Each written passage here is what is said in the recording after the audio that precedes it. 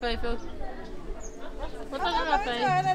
little bundle was giving me trouble with his lefts, his rights, his ups and downs.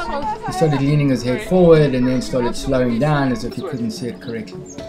I went through with a normal explanation and put on the UC kit on his eyes and showed him how to use it. Thankfully he got it pretty quick as he was a slightly older kid.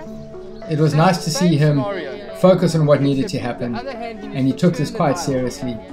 As you see, the little lad behind him was trying to figure out exactly what the story is, which made a bit of a laugh as he was starting to climb into his little friend's face. When I'm asking, when I'm showing him, then he needs to say, yes, I see it good, or I see it well. Okay, and then we change eyes. Okay, so let's start again. Let's cover one eye and then put his hand on the other cover one eye. Let me give him the instruction. Yes. He tell it Okay. Okay, let's cover one eye. Let's start. Good. Very good. Very good. Great. Perfect.